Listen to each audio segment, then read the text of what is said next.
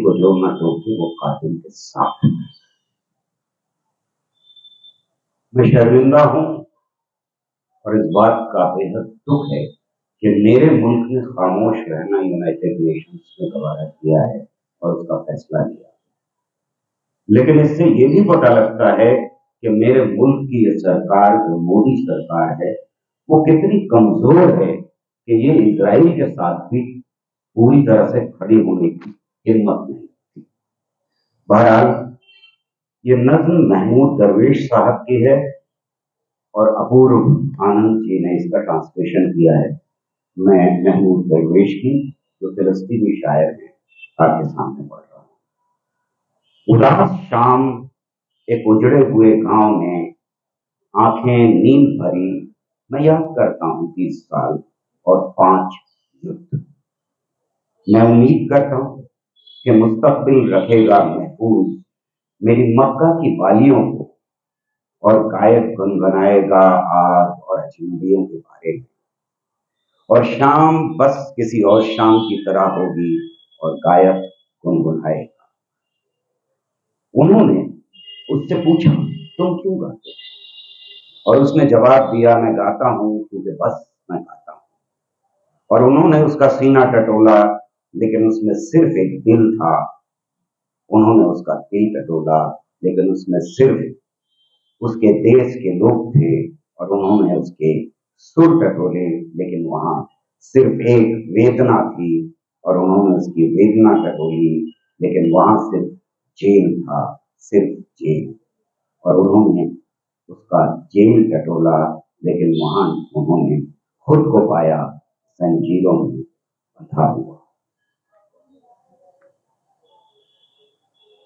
दोस्तों, तौफीक ज़ियाद की एक रीसेंट पोएम है, कहीं आसान है।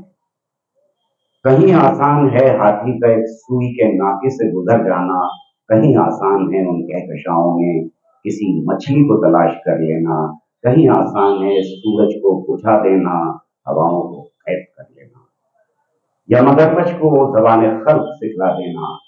बहुत मुश्किल है लेकिन हमारे अज़्म की झिलमिलाती लौकी ताबानी को बुझा देना, हमारी मंजिल की जानिब बढ़ते हुए कदम को रोक देना। कदम बस एक कदम। उन्वान है दुआ, फीडबैक आ रहा है।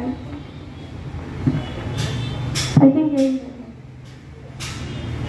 it's a prayer for humanity and for those who have suffered the atrocities and the horrors of war. हाथ उठाए हम जिन्हें रस्म दुआ याद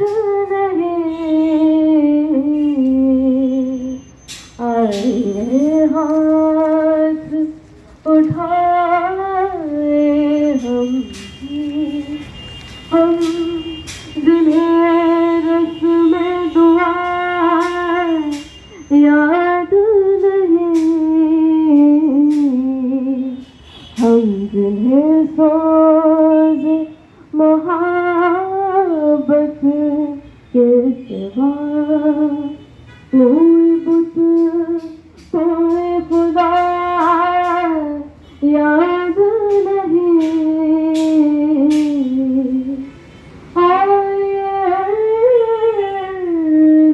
गुजार के निगार हंसी जहर रोज में तेरे लिए पैदा भर दे।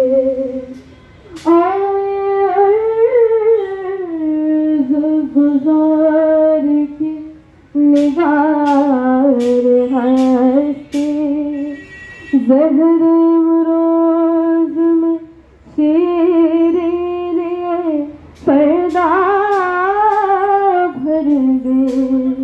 वो जिन्हें ताब करा बारी अय्याम नहीं, उनकी पलकों में Sabour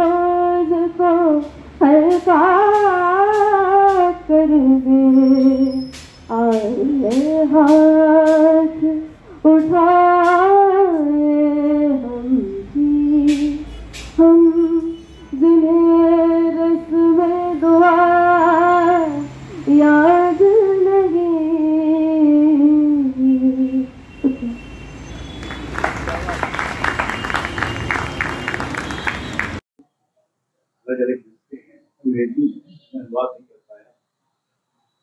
We are in such a state.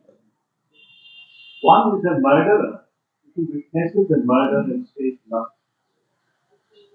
They have changed his name, replaced my victory sign with my blood on his hand, and put my eyes in his eyes so I can say, I have never seen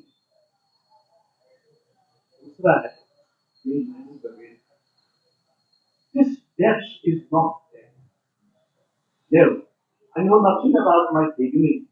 That's why I dream of being close to the river, so I can be in the river.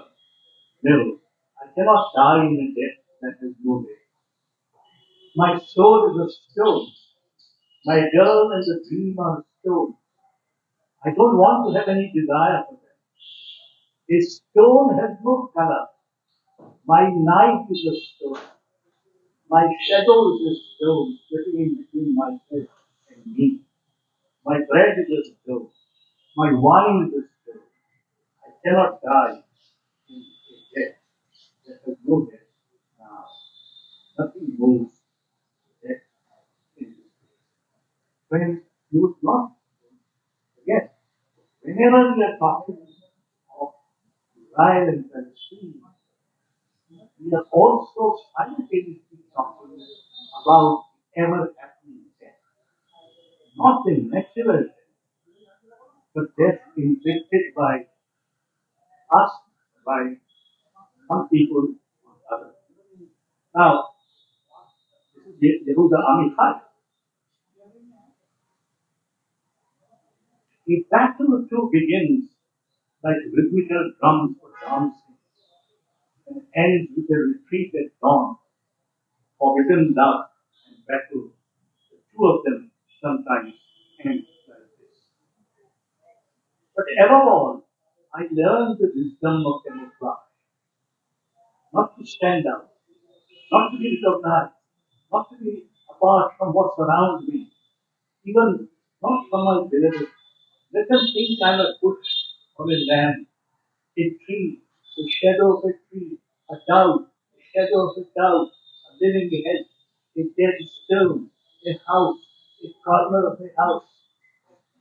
If I were a prophet, I would have dimmed the glow of the vision and darkened my face with breath paper and covered the magic with nets.